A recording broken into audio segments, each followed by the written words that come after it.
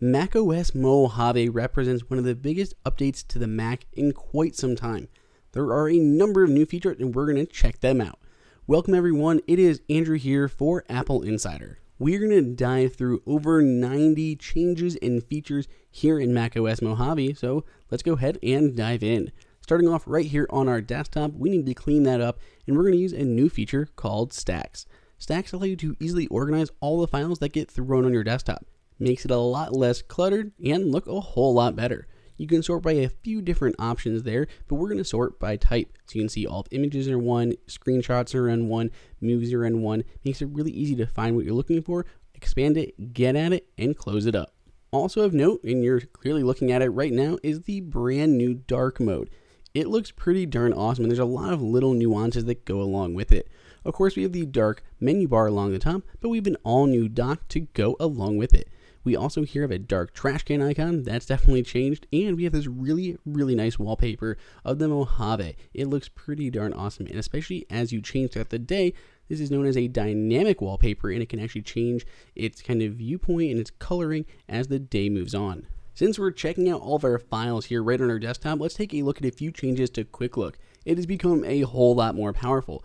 Notably, there is now markup support. So markup, you may be familiar with this on iOS or in the preview app, but now it's right here within Quick Look. So you can just tap spacebar on a file, gives you a quick preview. You can go in there, add a signature, draw on it, crop down images. It's pretty handy. You can also rotate them, which works really well for just a quick rotation of an image that's oriented the wrong way. If you happen to open some other type of file, like perhaps a movie or a screen recording, those can now be trimmed right from within Quick Look. So you don't have to open it in QuickTime, save it as an extra file, all that. Just open it up, spacebar, open it here, Quick Look, tap on the new trim icon along the top, and cut it down to size. Not only does this work here inside of videos, but it works with audio as well. So if you have any audio files, those can easily be trimmed up at the same time.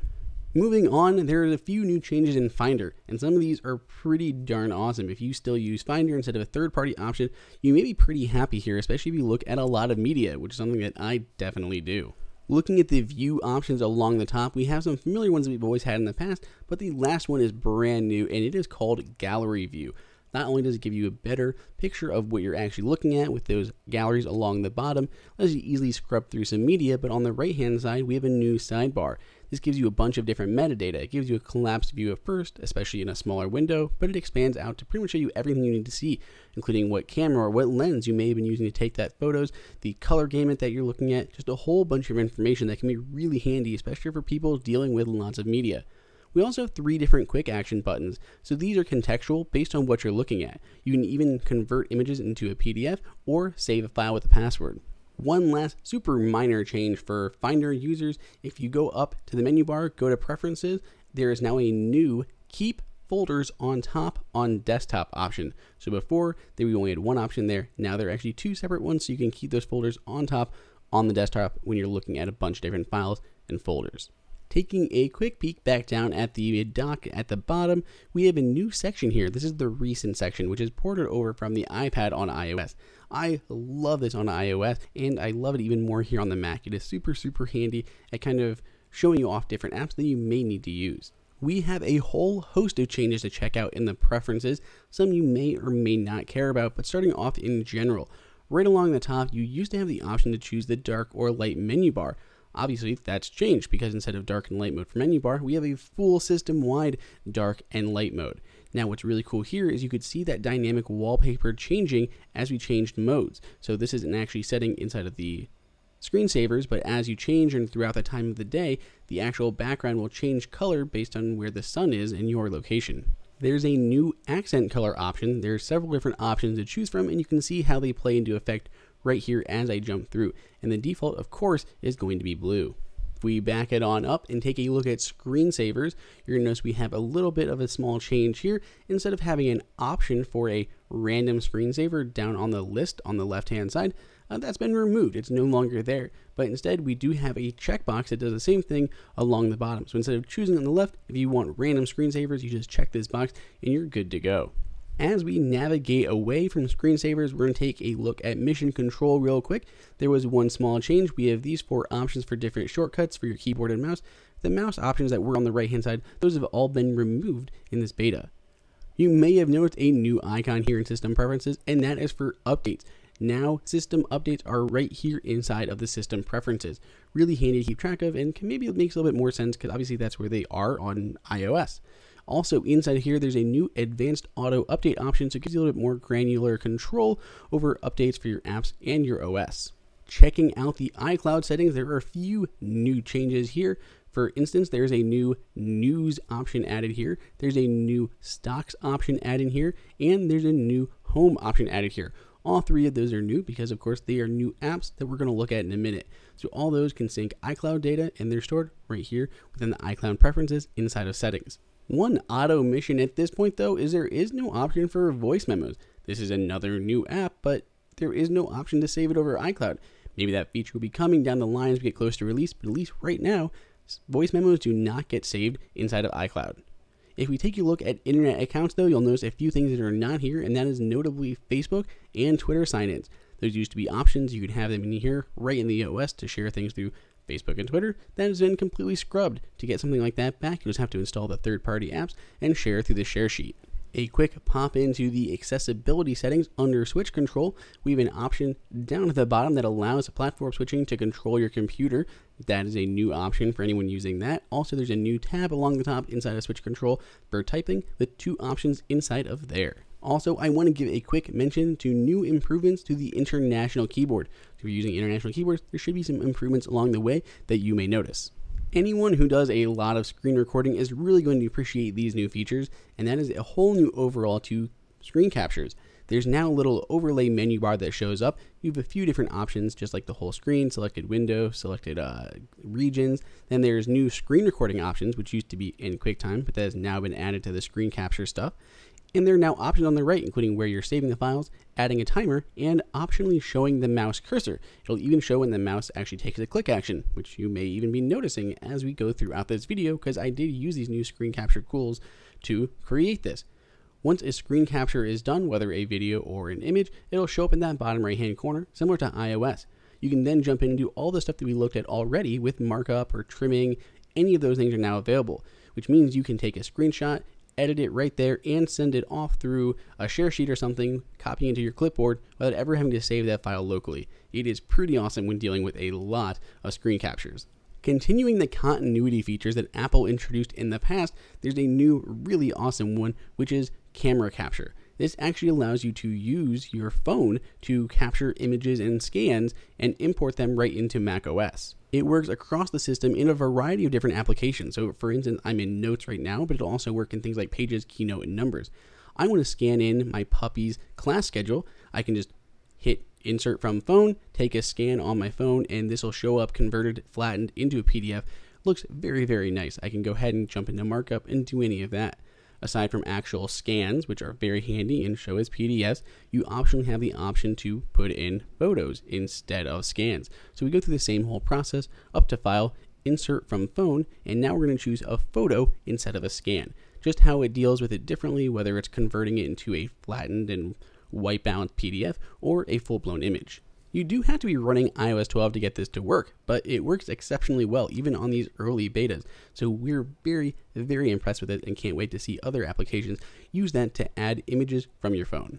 We also see that it might be able to work in other areas inside of just within applications.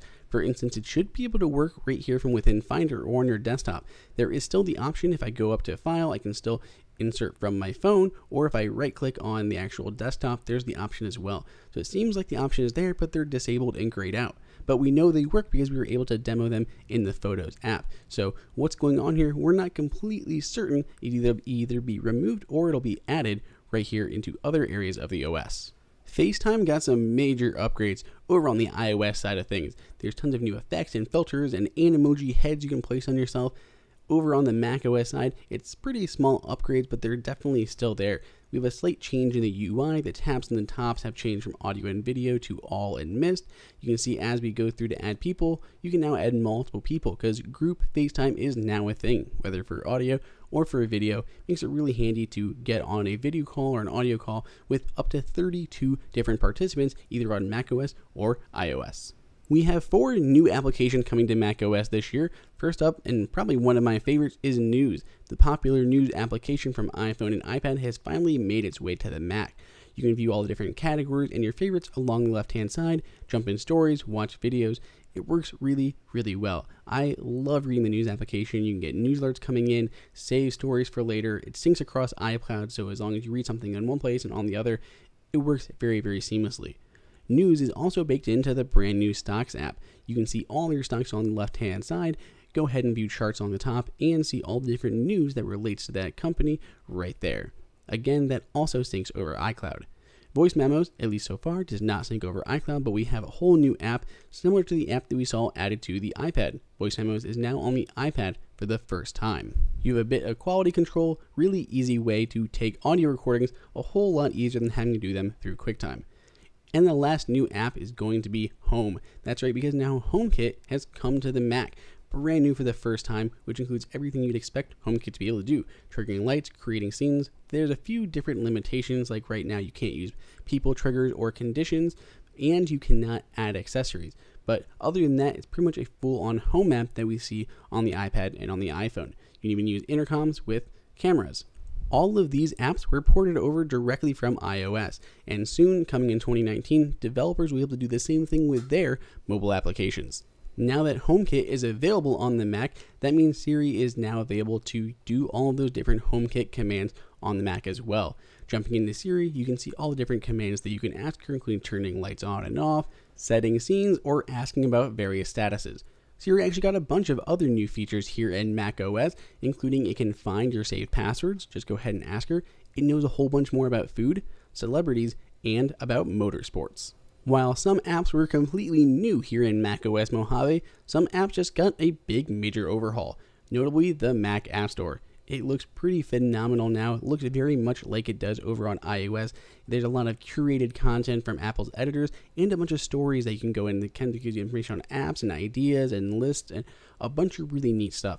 We have a series of tabs, all new down the left-hand side. The only one that we used to have before was updates and categories. Updates here, you can see we have updates for apps, but updates for macOS have been removed. And if you click on your account in the bottom left-hand corner, you can see all of your purchase history as well. They did remove the name of the developer from updates and from purchase history. So if you actually wanted to see who made a particular app, if for some reason you needed to do that, you'd actually have to jump into that app specifically to be able to do that. Aside from the Mac App Store, Xcode 10 also got a pretty major overhaul. There's a bunch of new security features here in Mojave, which requires apps to get your approval before accessing the camera or mic, enhanced tracking prevention, automatically suggesting really strong passwords, and flagging passwords that are frequently used when you try to enter them. A lot of those security changes are present here in Safari, but Safari also got a few other little improvements that we want to point out. Jumping into preferences, the first one that we want to look at is you can actually now add favicons to the tabs inside of Safari. Go over to tabs, and then you'll see at the bottom there's a new option for showing website icons in tabs. Once you enable that, and you have more than one tab going, you'll start to see the little icons going alongside. Makes Safari look a little bit better, especially compared to Chrome. It was very monotone and boring looking. Now we have some color, some icons, making it easy to distinguish what you're looking at when you're trying to find things. When we move over to the Passwords tab, we'll notice a few different things, notably a whole bunch of exclamation marks and yellow warning signs going down the right-hand side. All of those are letting you know that those passwords may have been reused before, and you might want to consider changing them. You'll notice the exclamation and triangles there, and what that warning means on the bottom left-hand side of the window.